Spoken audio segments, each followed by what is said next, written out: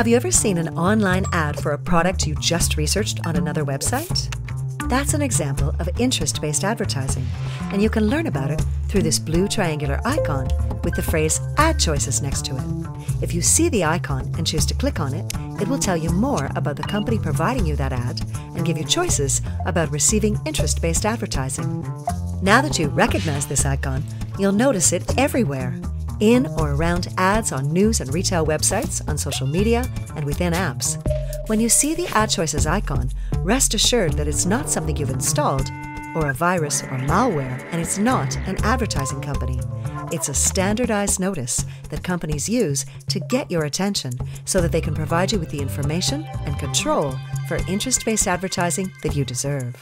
Collection of interest-based data happens through cookies and advertising IDs on your devices. You can opt out of receiving interest-based ads through easy-to-use tools. Advertising fuels the internet's economy, so you'll still see ads after you opt out. They just won't be as relevant to your interests. If companies are using interest-based advertising to reach you, they need to inform you about when it's happening.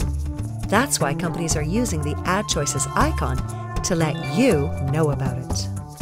To learn more, go to YourAdChoices.ca. Be informed about your ad choices.